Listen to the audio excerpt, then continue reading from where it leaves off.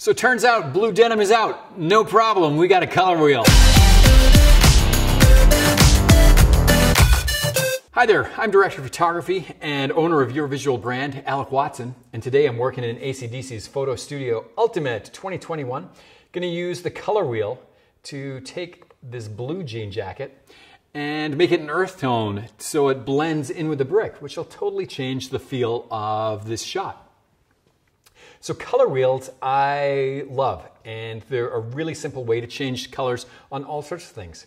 This image here is one that I photographed for a partnership that I've done with ACDSee that we call Portraits 101.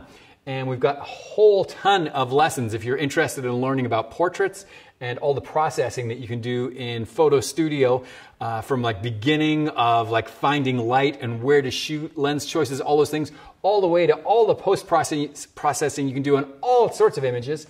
Portraits 101 is where this came from. And this is what we're doing here is just kind of a tiny little sample of things that you could do. So what I'm going to do, I'm going to select his jean jacket here. You'll notice that the color wheel selected a blue.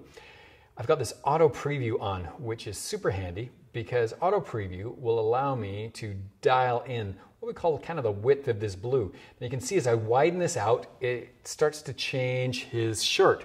And I don't want to affect his shirt. I like the neutral of his shirt. So there we go. We'll leave that axis there, and then we'll pull on the width of this.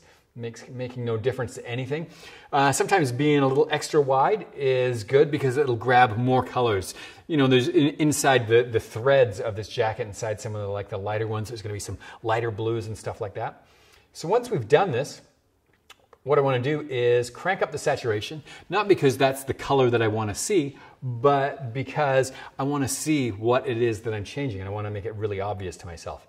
And then I'm going to take the hue. If I move the hue to the left, you'll see it runs through green tones.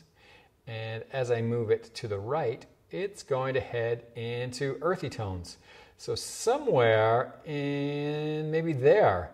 Now that's really oversaturated, but what I do is I take my saturation down, and you'll see that that starts to blend in with the earth tones of the alley. And then I'll take my brightness up on his jacket, and voila, you would never know. And if you were to go in and trace around that, you could paint it. But man, like if you can do a color selection as easy as that with a color wheel, it's way faster. And you can use color wheels like this on things like cars. You could even, you know, if you want to make something look like autumn, it's actually totally possible to do that. You select trees, move the greens into the yellows or reds, brighten it up. And you can even mask out the grass if you've got grass in there to keep it green. You can totally use color wheels in all sorts of ways.